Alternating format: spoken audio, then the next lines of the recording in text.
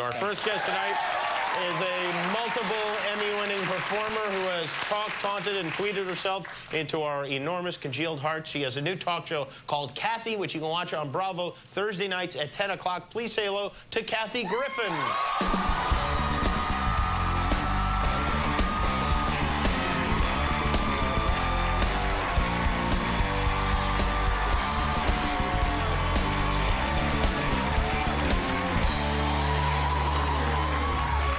You know, Gabby, I know there's a whole like makeup thing that goes on. There's a whole crisis backstage. I was tacked into the dress, my boobs are falling out, I have no underwear on, cross fingers. What?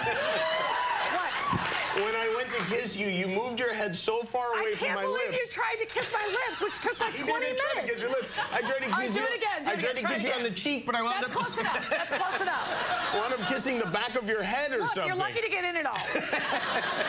I've got a lot going on. I just got off a plane. I know, you just got in from Chicago. I just got in from Chicago, where I was the only person there accidentally at the NATO Summit. Oh, yeah. Yes. So I wanted to talk to you because I know you're all in with Obama since you hosted the White House Correspondents' Dinner. Yeah, we're very tight. And I am very dazzled by him, by the way. I am a Chicagoan, and I was laughing at how jaded the Chicagoans are. Like, they're not even proud about having the president there. They're like, there's a lot of traffic because the president is here. But it's very exciting, and I actually was there on tour, so I was playing, like, my Michigan casino circuit, and so I'm the only person that went there like, what's with the motorcades and the flags? I sure love America. And then I went to my hotel, and there was security everywhere and tons of cops. Oh. There was a metal detector to just go to the elevator.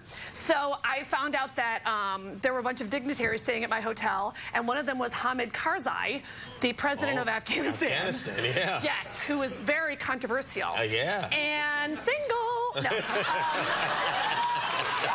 What a couple that would be. That would be the greatest couple ever. But he could kiss me because I would have that burqa and he would never ruin my lipstick like you tried to.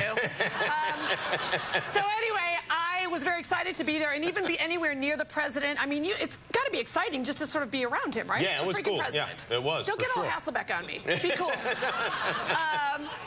So anyway, I would go and do my shows and come home at night and go through the metal detector and stuff. And I thought it was sort of funny, the irony of being there in the middle of the NATO summit, although I thought it was a bad choice on the president's part to have it the same day as Cher's birthday. Am I right? How are you going to settle anything when you're trying to celebrate Cher's birthday and then trying to make world peace? It didn't work for me in my gaze, but I don't know about yours. Mine were upset by it, too. Oh, tell me about it. They me all day on my Twitter. So I still thought it was an opportunity for fun. And so I did my show, and then I went back that night to the hotel, like I said, where Karzai was staying. And I brought a picture because I found out this is, you know, you're not supposed to make jokes with the Secret Service because they're very serious with their earpiece. Did you make jokes around them? I did, and they didn't think they were funny. No. Well, they're not there to laugh. That's not their job. Yeah. So I was going to one of my shows, and all the Secret Service got in, and some dignitary from, I don't know, Europea. I don't know. And then I go, what's going on tonight? Big Streisand concert? And nobody laughed. But when I went back to my hotel, I took this for you. Okay. This is what they don't think is funny when you go through the metal detector after your show. When you go through like this, here, you hold it up. Okay. And you're wearing your Tired Hooker concert t-shirt. So just know that I was in the elevator with... Who were the guys in the back? Oh, they're not happy that I took that hilarious photo for you. And so they wanted to be like blurred and stuff. And it's a matter of security, whatever. They're cool. And then right after me, by the way, no joke, in line at the metal detector at my hotel was Mike Love from the Beach Boys. Really? It was a crazy summit. We solved everything. All right, so then later on, well, I wanted to hear, I saw this photo of you and your bestie, Obama. Oh, yeah, that which is me. Which incensed me. So, oh, go ahead. That's a cool photo. Yeah, but I think I can top it. Oh, you do? So there at the NATO Summit, my work is never done. I ran into...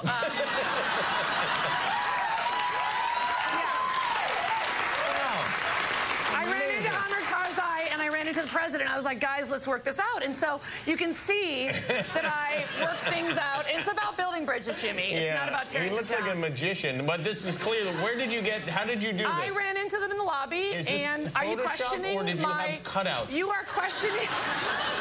All right, fine. I haven't learned the Photoshop like the kids, but I still want you to believe it. You did a pretty good job with it, I have to say. Yeah. I do love diplomacy.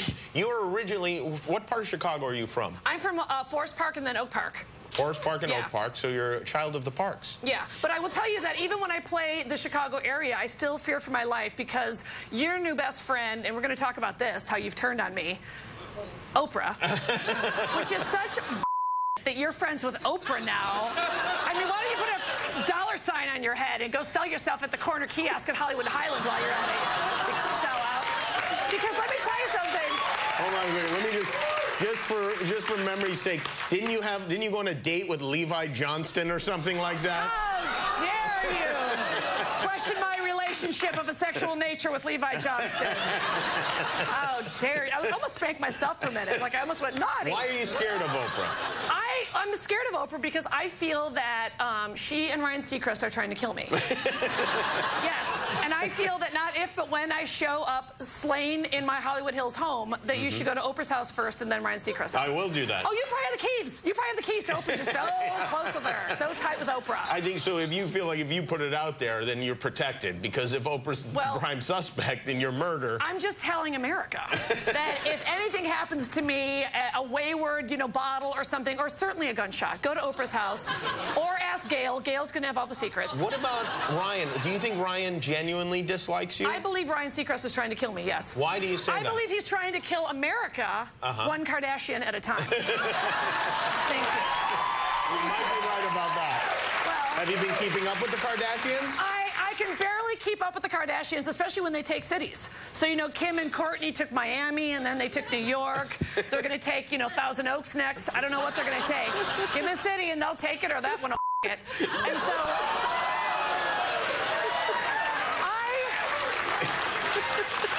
I am suspicious about this Kim and Kanye thing. You are? I will tell you right to your face. I am suspicious. Well, you know I smell a rat. Let's take a quick break, and we come back. But we will talk about your suspicions and your new talk show called Kathy. Oh, that's Kathy right. Griffin is here. With more of Kathy when we come back.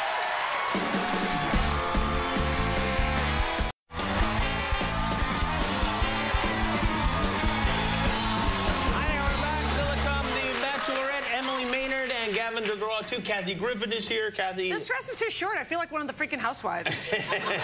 Okay, so tell them what you told me during the commercial break. What did I tell you during the commercial break? Say it. Oh, don't be afraid. First I want to ask you about your suspicions about Kim and Kanye. Okay, well, first of all, I think that is just a photo op, and I know a photo op when I see one. I don't get what's in it for Kanye, because I still think Kanye is sort of legit. Although, let me tell you, I would have killed to be Taylor Swift in that moment where he went up. She should send him a muffin basket for life. Because she could, like, kill puppies on C-SPAN and be like, oh, but remember the time he bummed her? Oh, I love her. And she's a little whiny for my taste. You don't think it's real? You don't think their relationship is real? I don't know what is real anymore. I try to keep up with the Kardashians. I feel bad for Lamar. I feel like Khloe physically injures him when they make love. Lamar, like, he walks out of those bedroom scenes like, ow, that one hurt. I'm suspicious of all the Kardashians. Now, what about your new television show? It's a talk show. But tell them what you said in the commercial break. What did I say? You said that you would come on my talk show. Of course I would. Anytime I wanted. But what I'm here to tell you is that you're not invited. Thank you. Now, here's why. Here's why. Why am I not invited? Because I am not having celebrities on my show. I think that when I have civilians, people that don't know any better, then they're more likely to really talk smack about celebrities and stuff. And I feel like celebrities, you're friends with celebrities. And you know how you're always afraid to come to my parties? Yeah. Okay. I'm afraid of you. I'm not afraid of anyone but you.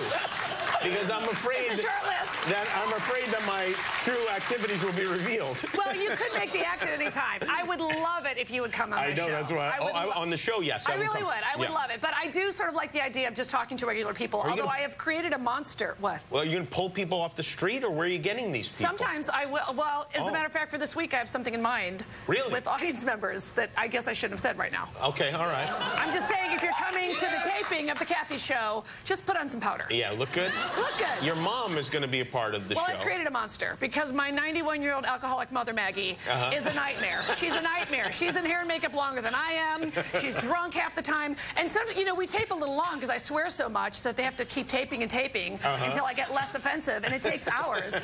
And so my mom gets like hammered and she passes out sometimes. Does she really? Yeah, but it's great. She's 91. What the heck? Yeah, really? How about the heck with the camera and the wink? And is she on stage with you? She can't walk that far, Jimmy. No, she does actually bring her walker.